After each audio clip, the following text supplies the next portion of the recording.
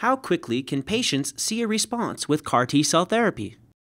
Similar to transplant, this is a one-time infusion, so you kind of expect that the treatment effect would be obvious right away. So some degree of response we see very early. In fact, in some patients, even if we would do a bone marrow biopsy 14 days after CAR T cells, we may see that all of the myeloma is gone. But myeloma is a complicated disease, and we have a lot of these biochemical parameters that we measure in the blood. The M spike, the light chain, kappa and lambda. We have various parameters that we follow. Those tend to go down gradually.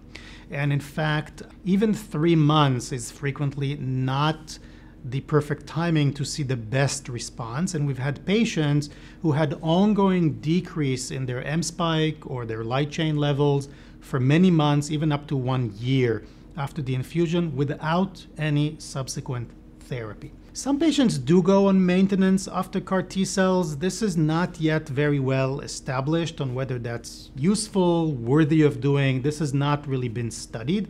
The majority of our patients are just monitored.